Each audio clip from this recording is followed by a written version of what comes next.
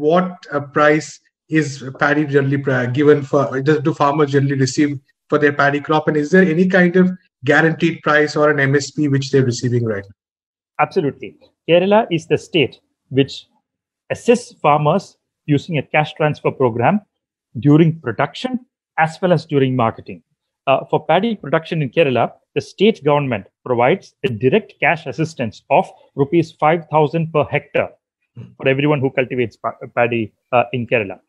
In addition to that, the panchayats of Kerala, using their own funds, as you may know, 25% of the plant funds in Kerala are given in an untied format to panchayats, and they can spend it as they like. So they give another about 15,000 to 17,000 rupees per hectare as additional assistance to paddy farmers. So if you add these two, you will see that 17,000 plus 5,000, about 22,000 rupees per hectare is given as cash to the farmers during the cultivation period itself. Now, from this year onwards, what Kerala government has done is, as part of a program to ensure that there is no fallow paddy land in Kerala, has decided to institute an additional payment of rupees 2,000 per hectare on the condition that the paddy land will never be left fallow. If you don't leave fallow, you will get additional rupees 2,000 per hectare. That means about 23 to 24,000 rupees per hectare is received by a paddy farmer in Kerala during the period of cultivation. Number one.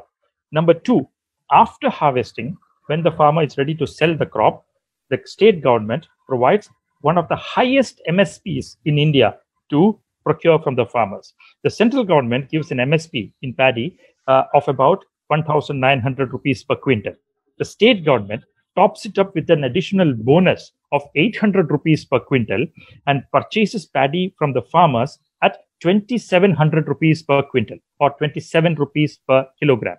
Okay. Now, this is there is substantial cash assistance given to the farmers during the production process, and there is a substantial MSP given to the farmers while procuring it from the farmers. 800 rupees additionally is provided to the farmers on top of the central MSP of 1,900 per quintal. That is one point. The other important point that I want to mention here is that the Commission for Agricultural Costs and Prices of the Government of India has been consistently recommending to the Government of India that those states which pay a bonus on top of the MSP declared by the central government should be penalized, and procurement from these states should actually be stopped. Right? This will be a huge hit for farmers of Kerala if the central government actually accepts these recommendations of the CACP. The state government will have to stop providing this rupees 800 per quintal bonus to paddy farmers, and will have to procure at 1,900 per quintal, which will be a huge loss of rupees 800 per quintal for the farmers of Kerala. I wish the central government does not accept this proposal, because this proposal has been on the table for many years now, along with stopping open-ended procurement in paddy of paddy and wheat in Punjab and Haryana. This has also been on the table, and if that also comes as policy, then paddy farmers in Kerala will take a huge hit.